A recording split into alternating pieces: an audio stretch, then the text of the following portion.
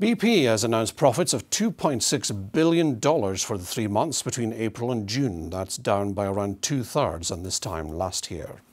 The energy giant says it's due to reduced oil and gas prices and a higher level of maintenance activity. But environmental groups say its profits are still too high and made on the back of the cost of living crisis. Brandon Cook is at Aberdeen harbour. BP is the latest company to release details of its profits. Brandon?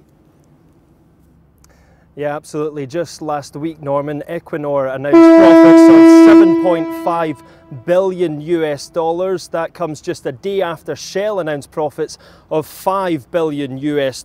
These are, of course, huge worldwide profits made in the space of just 3 months between April and June this year, but they all share a common theme of being significantly lower than the profits made this time last year. Why? Well, BP, just like their counterparts, benefited greatly from the spike in the oil and gas prices last year following Russia's invasion of Ukraine. And over the course of the past 12 months or so, that's gradually fell back, and experts say we're now experiencing profits which are more in line with normal levels. BP's profits this year are actually lower than predicted. The company say that's because they've invested heavily in maintenance work of their assets and invested in 2 new oil and gas ventures. With lower profits now seemingly across the board, experts are beginning to wonder whether the UK government will consider rolling back on the windfall tax, which of course was put in place because of these bumper profits last year. But critics and environmentalists say that